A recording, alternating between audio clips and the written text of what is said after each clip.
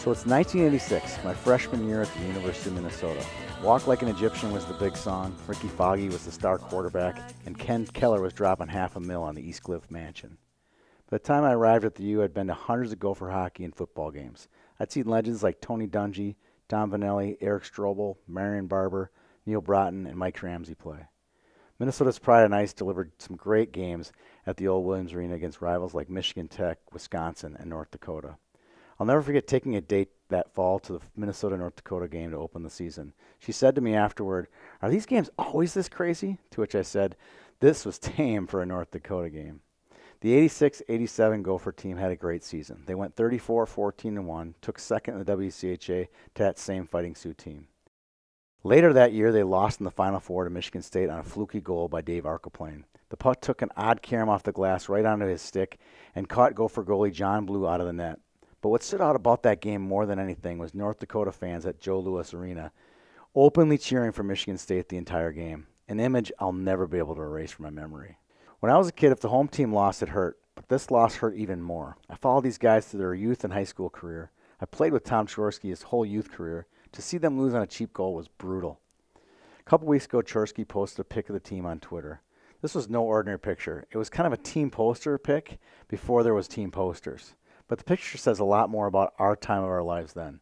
There were no cell phones or social media. If you wanted to do something with someone, you gave them a call, or you left them a message where you might be. It was a lot less complicated. This picture today would be impossible. Cheerleaders sitting on the lap of ladies' man like Dave Snuggerud, that would never happen. Today, the whole team would be in the picture. 7 guys are missing. Guys like Corey Millen, Todd Okerlund, and Randy Scarra not in the picture, that would be a joke. Today, the lighting in the photo might be just a hair better. Well, there must have been a utilities budget at Williams at that time. Today, the roster is nearly half the size it was back then. Coach Woog had great success with walk-ons like Brett Strout, John Anderson, and Chris May. Today would be a marketing spin about the picture. This year's spin would have been only one more year until we get to play North Dakota again. But if you look closely at the picture, it has some priceless features. Here's just a few.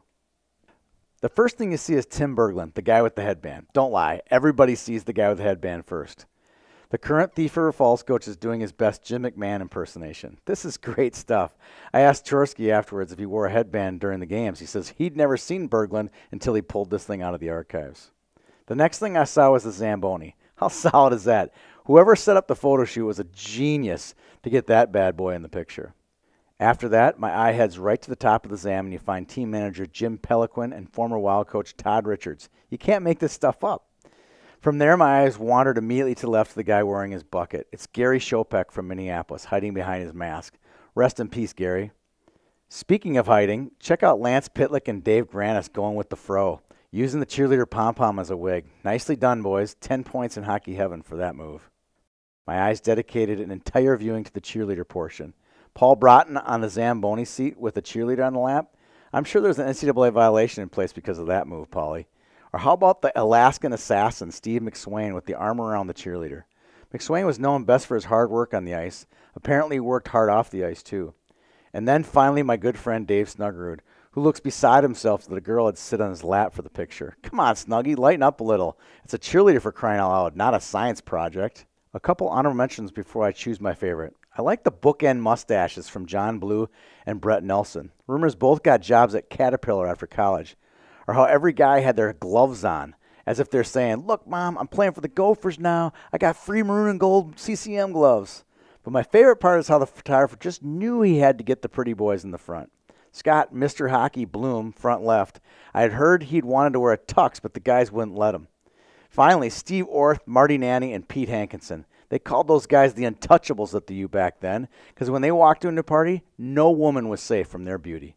And finally, Brett Strout and Dave Espy. They weren't pretty on the outside, but they were on the inside. Their record collection and aquarium was all they needed to be dangerous. So here's to you, 1986-87 Gophers. You made my first year at the U a blast. And thanks to Tom for helping me get this photo and my sweatshirt out of the archives.